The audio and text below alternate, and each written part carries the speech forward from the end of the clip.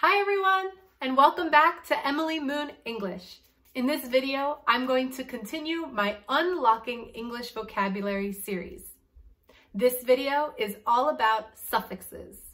Suffixes are not a word. They're a part of a word that come at the end to change the form or grammar. So in this video, I'm going to cover 5 of the most common suffixes in English. There are many more suffixes than just these 5, but this is a good place to start. The first suffix I'm going to teach is en, n. This suffix turns adjectives and nouns into verbs and means to make or to change something. So here are some examples.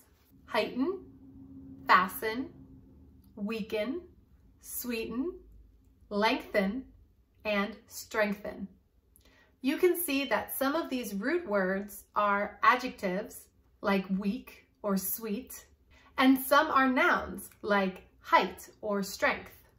The next suffix is al, al. This suffix changes nouns into adjectives, and it means relating to the root word. Some examples are accidental, reversal, regional, universal, personal, and natural. So take a look at a word like regional. The root word is the noun region, which means an area. Regional makes it into an adjective related to the region. All right, our third suffix is able or ible. Able, ible. This means it's able to be that root word. This suffix has a lot of examples in English. Just a few are likable, debatable, desirable, lovable, excusable, noticeable, measurable, reliable, fashionable, flexible, responsible, and terrible. Notice how some of these end with able and some end with ible. Try to keep these spellings in mind as you study. Here's our fourth suffix, ation, ition, or tion. Ation, ition, shun. The pronunciation's a little strange, right? It's not tion, it's shun.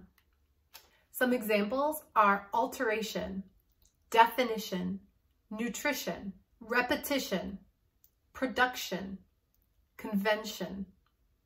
Again, notice the spelling. There are slight differences between words that end in ation, ition, and just tion. Keep these spellings in mind as you practice.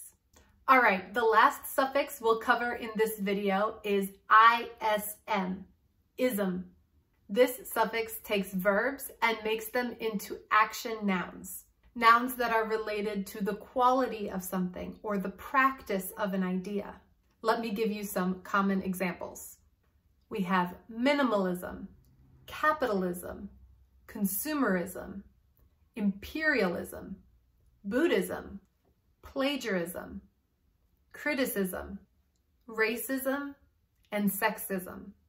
Now, this final suffix may not be as common as the other 4, but there are still a lot of examples in English. So keep an eye out for what we call isms, or concepts of certain beliefs.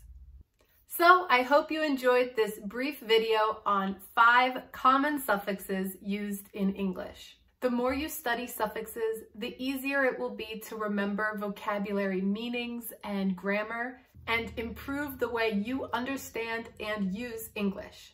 There are a lot more suffixes and prefixes that I can cover, so if you want to hear more, please let me know in the comments below. I'd love to make more of these videos for you. Also, if you're new here, please subscribe for more English learning. And if you're interested in vocabulary, make sure to check out the rest of my Unlocking English Vocabulary playlist. So thanks again for watching and keep learning. Bye!